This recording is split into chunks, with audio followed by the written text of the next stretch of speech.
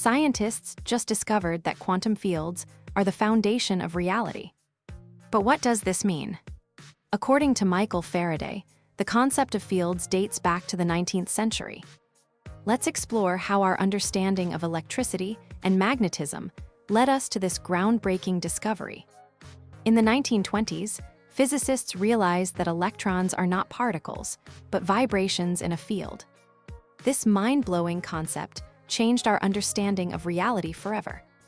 The wave function of the universe is real. It's not just a tool to describe predictions, it's the fabric of existence itself.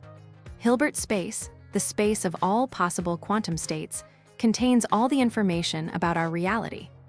But what does this mean for our understanding of the universe? The universe is under no obligation to make sense to us. Yet, remarkably, it keeps making sense once we let ourselves listen to its secrets.